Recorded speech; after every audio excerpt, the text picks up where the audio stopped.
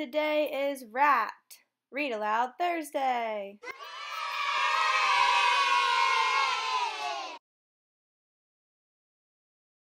Today for Read Aloud Thursday, we are going to continue our book, Abraham Lincoln, the Great Emancipator, and we are on Chapter 3, and it is called Grandfather and the Indians. So make sure you're paying close attention so you can answer those questions that are in the description box.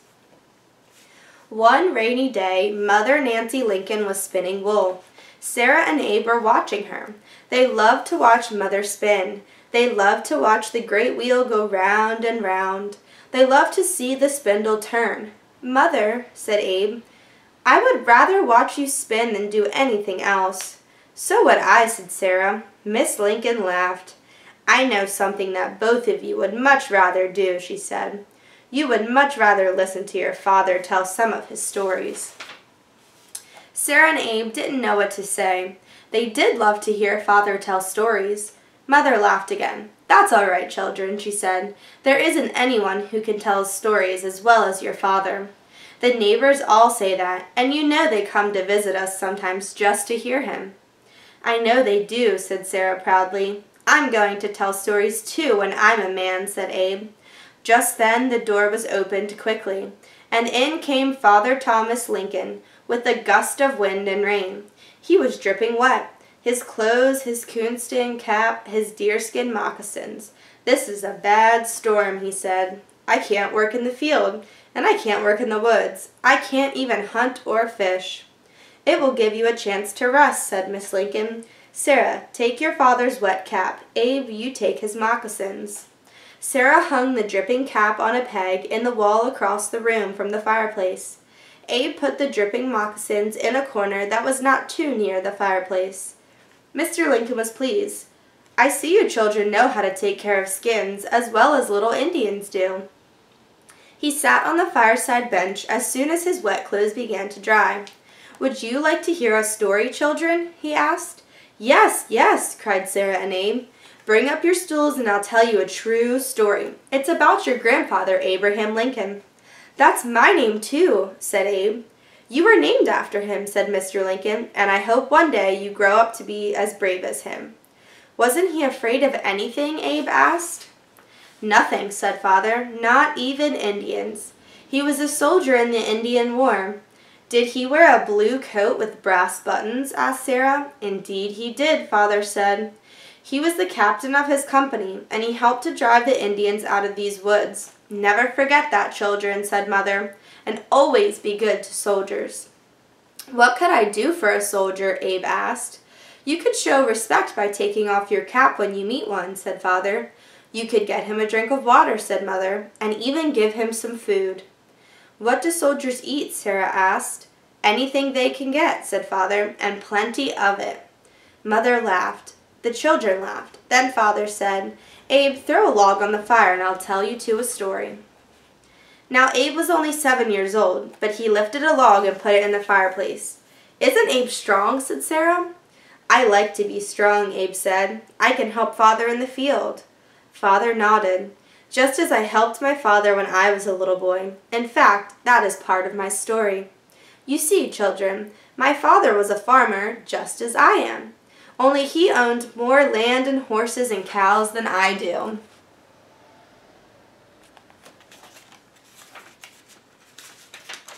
"We own horses," said Abe. "We own cows," said Sarah, "and calves." "Not half as many as my father had," said Mr. Lincoln, "and he owned more than 2,000 acres of land." "He must have been rich," said Sarah. "No, Sarah, he wasn't rich. He worked in his fields all day, every day, and my brothers and I worked right along with him. One spring morning, when I was about 6 years old, he took me to a cornfield that was close to the woods." "Were there Indians in the woods?" asked Abe. "There had been, but Father thought they would never return. The soldiers had built a fort near a farm, so we felt quite safe." Father stood there and looked over the field. "Too many weeds," he said. "We'll pull them, Thomas." He stooped over, but he didn't pull a single weed. Something terrible happened. "What?" cried Sarah and Abe. "I heard a shot, and I saw my father fall. He didn't speak again. "Indians," said Abe. "Indians," said Sarah. "Yes," said Father, "Indians. They were hiding in the woods, waiting for Father to come out of the cornfield." "Poor grandfather," said Sarah. "That wasn't all, children. They tried to get me too." "You?" cried the children. "An Indian ran out of the woods and seized me. He began to drag me out to the field." "Oh!" cried Sarah and Abe. "I was frightened nearly to death. I thought I would never see my mother again." "Poor little boy," said Miss Lincoln. We were now at the edge of the field. Another step or two and the Indians would have had me in the woods. But again something happened. I heard another shot and I saw the Indian fall. He didn't speak or move. "Who shot him?" asked Abe. "My oldest brother, and he was only 12. He shot from our cabin door. But he might have hit you instead of the Indian," said Abe. "The Indian had a hold of you when your brother fired." "He had to take the chance," said Mr. Lincoln. "My second brother had run to the fort for the soldiers. My mother could see the Indians in the woods, and she was afraid I wouldn't reach the cabin alive. By that time the soldiers had come. They drove the Indians out of the woods, and they never returned." "I'm sorry about grandfather," said Abe, "but I'm glad that Indian didn't get you."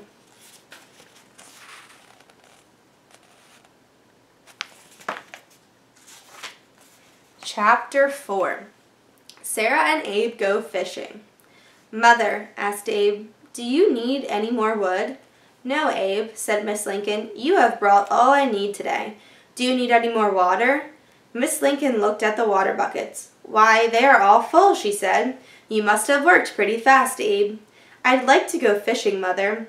"You have earned it, my dear boy. You may go, and you may stay all afternoon." "I want to go too," said Sarah. "No," said Mother, "you aren't old enough." "I'm older than Abe," said Sarah. "I'm 2 years older." "But Abe is larger and stronger, and he knows how to take care of himself." "I'll take care of her," said Abe. "I won't let her go near the deep water." "Very well, then. Go along, children." The children ran all the way to the creek. They had no fishing poles or lines or hooks, but they knew just what to do. They found a place where the creek was shallow. They stooped over and held their hands in the water. "Don't let them slip through your hands," said Abe. "Fish are slippery." Then they waited and waited and waited. Their arms ached and their necks and backs ached. But still they stooped and waited. "Let's go home," Sarah said at last. "Not yet," said Abe. "You can play on the bank, Sarah." And Abe went on fishing. Sarah found some acorns under a great oak tree, so for a long time she was very busy. She made acorn cups and saucers. She made an acorn sugar bowl and a cream pitcher. She made acorn bowls for berries and mush. Then she played she was drinking sassafras tea from the cups. She used play cream and play sugar. She ate a bowl of play mush and a bowl of play berries. Now she was tired of playing. "Abe," she cried, "let's go home." "Not yet," Abe said. "Wait." And Abe went on fishing. Sarah looked about for something else to do. Her keen eyes found some wild grapes high on a tree. The vine grew so close to a giant tree and had fastened itself around it. It was almost as strong as a tree and as large around as Abe's arm. So up that vine went Sarah, just like a little squirrel. Then she sat in a crook of the vine and ate grapes until she couldn't eat another. "Come on, Abe," she cried at last. "Let's go home." "Not yet," said Abe. "Wait." And Abe went on fishing.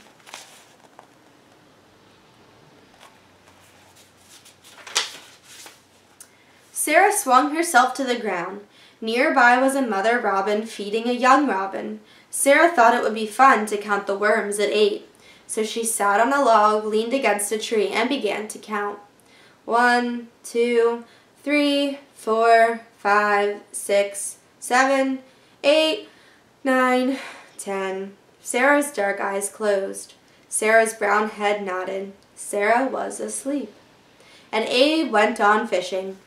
Sarah didn't know she went to sleep. She didn't know how long she slept. But she did know that someone was shaking her. She opened her eyes, and there was Abe by her side. "Look," he said, "I've caught a fish." "It isn't very large," said Sarah. "No, but it's a fish," said Abe, "and that's what I was fishing for."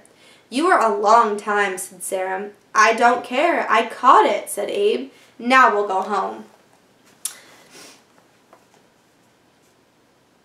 Then Sarah and Abe started home.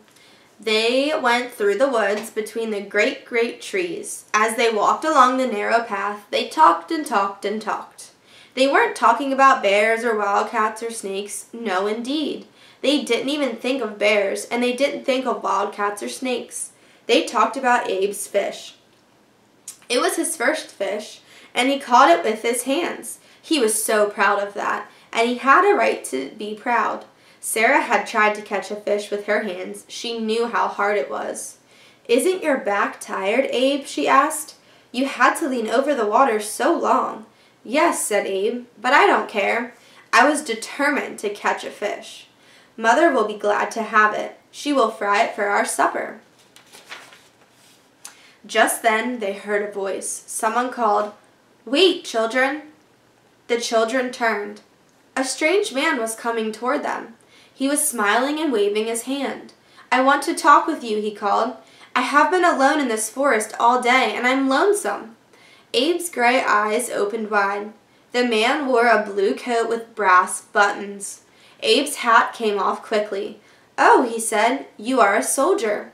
"Yes," said the man, "I'm a soldier. I've been out fighting Indians." "Indians?" gasped Sarah. "Do you think they will come to our cabin?" "You needn't be afraid," said the man. "They are far away from here." "Can't I get you a drink of clear, cold water?" asked Abe. "Thank you, but I found a spring on the hill and I drank enough for a week." Then the soldier laughed, and Abe and Sarah laughed too. "Can't I get you something to eat?" asked Abe next. "I wish you could," said the soldier. "I'm hungry." "Can't you come home with us to supper?" Sarah asked. "Mother would be very glad to have you." "So would Father," said Abe. His father was a soldier too. "Thank you both, but I must go on. I'll try to get supper somewhere where I can camp for the night. I'll find some berries or some grapes." "Take my fish, sir. You could cook it for supper." "No, no, my boy. Why, that's the only fish you have." "Please take it, sir. I want to do something for you." "Why?" the man asked. "Because you are a soldier," Abe said. "Bless your kind heart," the man said. "Yes, I'll take your fish, and I'll fry it for my supper. And thanks to you, little boy. Many thanks." "I want to be kind to all soldiers," said Abe. "I hope you will be," said the man, "always as long as you live." And that's where we're going to stop, and we will pick up next week.